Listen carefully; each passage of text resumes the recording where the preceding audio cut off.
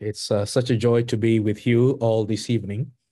I praise God for the ministry of Pastor Alsop and for Pastor Akim and for Pastor Rick as we journey through these steps together. And so I am here to take us through the next phase. Where do we go from here? And I pray that God may give us a wisdom as we navigate this by His grace. Let us say a short prayer before I dive into it again to pick up where Pastor Akim left us. Father, guide us now by your Spirit, for we ask in your name. Amen. So as you hear, it's called Pawns in a Cosmic War. And in this segment, I consider to phrase it as the accusers versus the testifiers. And we're going to see how this plays out in the casting out segment. The text is now picking up from verse 9 of chapter 12. It says, "So the great dragon was cast out, the serpent of old, called the devil and Satan." Pay attention to those words again. He deceived the whole world. That's his work. He deceives the whole world. He was cast to the earth, and his angels were cast out with him. Then I heard a loud voice saying in heaven, "Now salvation and strength and the kingdom of our God and the power of his Christ have come. For the accuser of our brethren, who accused them before our God day and night, has been cast down." It says now next, "And they overcame him by the blood of the Lamb and the word of their" what? Testimony. Pay attention to those words.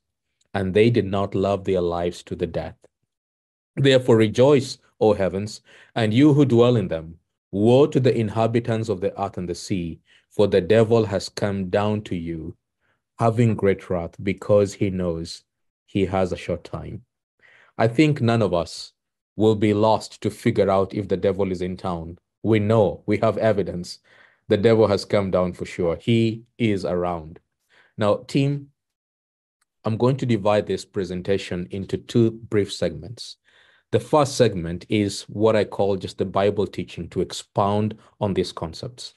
And then the next phase will be the application of it. Now, here is something that I want you to pay attention to. In the scripture, there are two casting outs of Satan. Pastor Akim already addressed the first one in 12 verse 4. First, when he sinned against God before humanity was created, we see that in Isaiah 14, Ezekiel 28, and also in Revelation 12 verse 4. But then there is a second casting out that happens after Jesus died at the cross.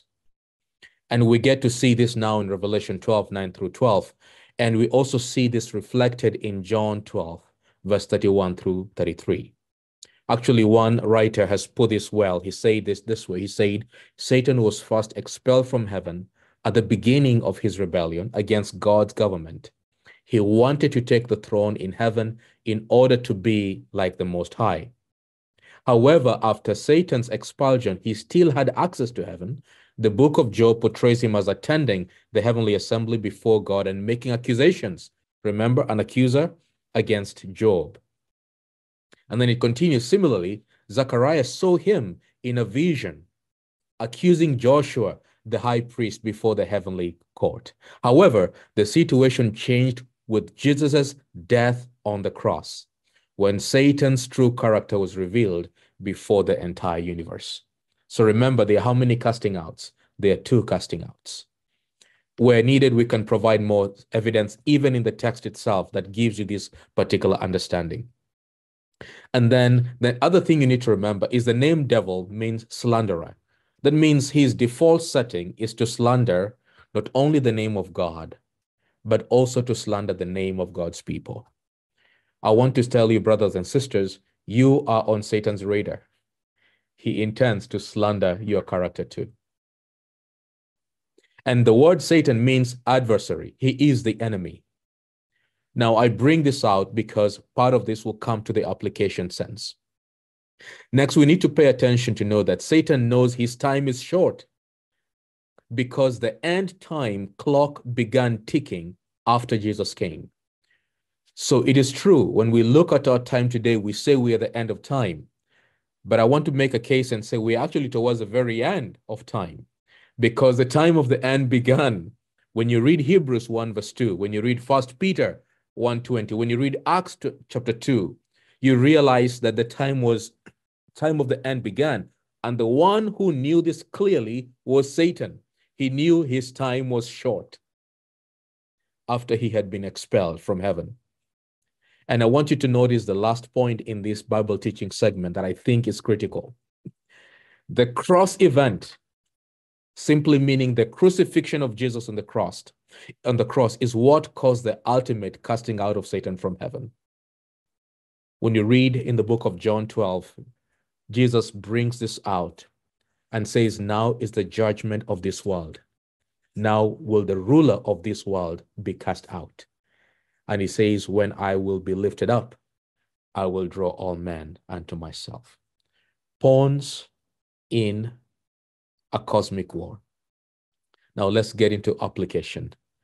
Bear with me as I step on your toes, because this message step on my toes too. Accusers versus the testifiers. I want you to realize this. As we go through this concept of a revival cannot happen if we become pawns of Satan. It cannot. A revival cannot happen in our hearts if we pick the wrong side of the accusers. We have seen Satan as an accuser. We have seen how he does this. We know for sure he was cast out of heaven, and yes, he was cast down to the earth. But because he was cast down here, I want you to notice something else. None of us has probably met Satan face to face. But just like the wind, we get to see his movements. But I want you also to realize this. He was called in the Bible text we just read, the serpent of old. The reason he's called the serpent of old is because we are being taken by the writer back to the book of Genesis to be reminded that when the devil showed up to Adam and Eve, he did not show up as a devil to introduce himself. He came through a medium. And so I want you to know that the devil is alive and well down here. He is down but not out. And so he is working through mediums to achieve his goal. And so when we see that he's working through mediums, you have to ask yourself, what does that mean? How does he then operate to achieve his goal? Well, friends, we see that in the Old Testament, in the Garden of Eden, he came through the serpent.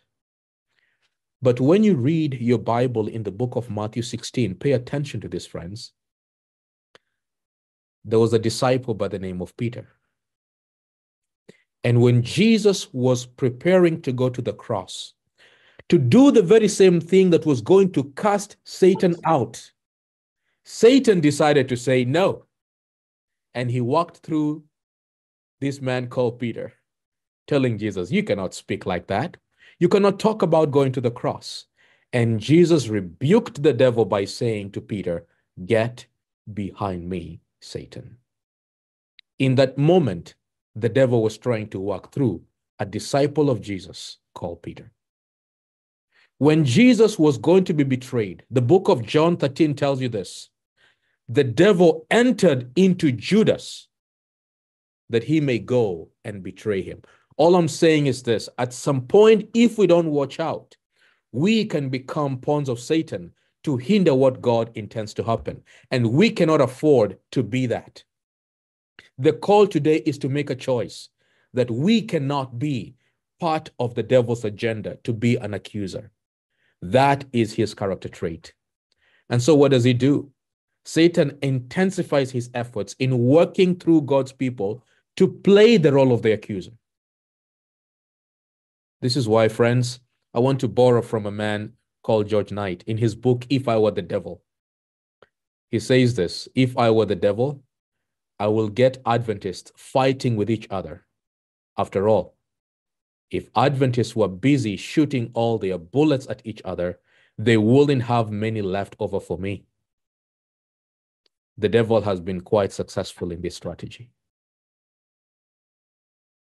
And this is the reason why people can sit in the same family, but before long, they find themselves in a constant accusation of each other.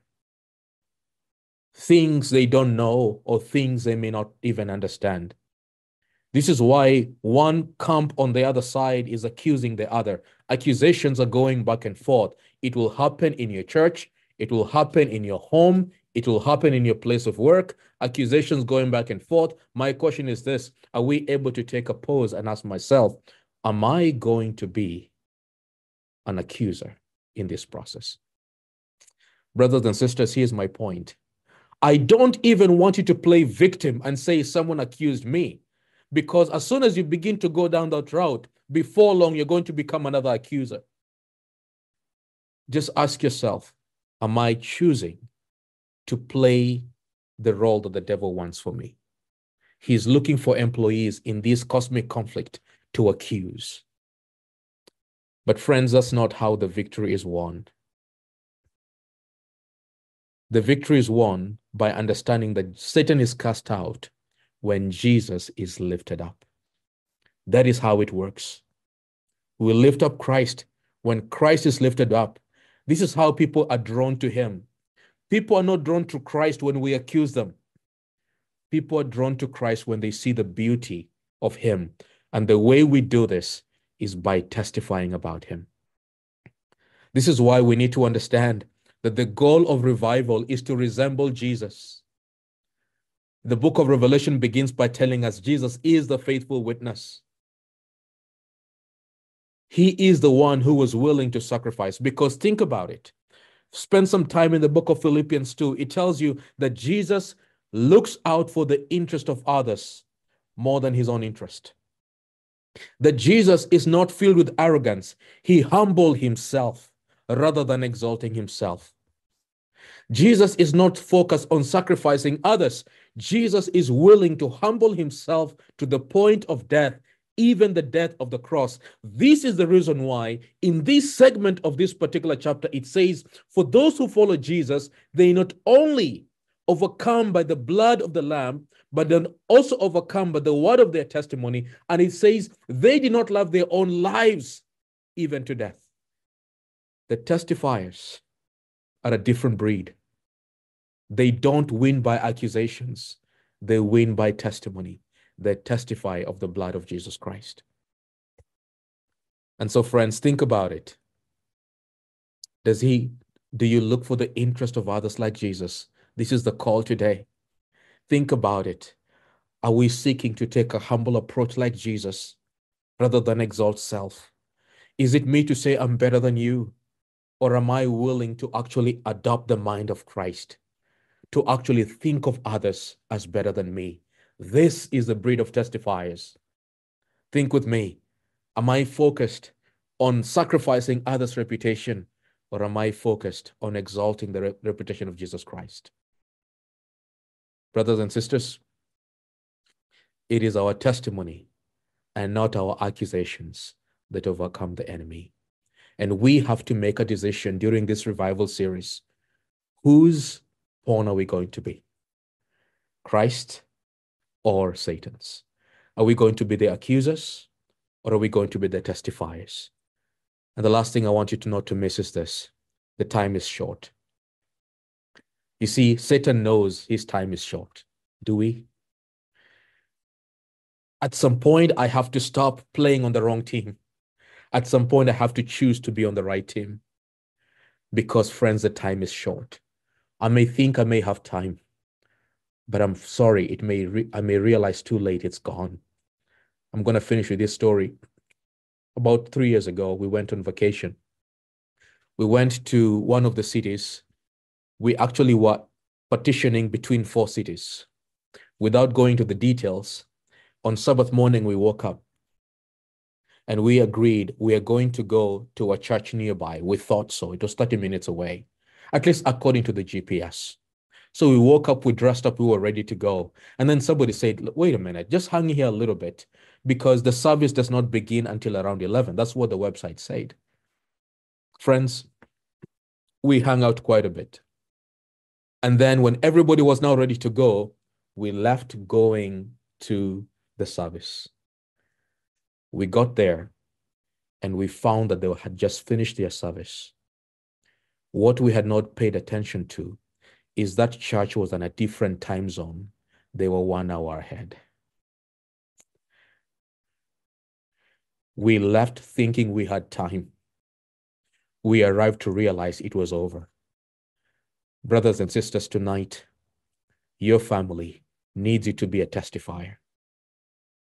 Your fellow church members need you to be a testifier. Your co-workers need you to be a testifier. Because before we know it, this battle will be over. And I wish by God's grace, we may choose to be on the right side. It's my prayer for us in Jesus' name. Amen.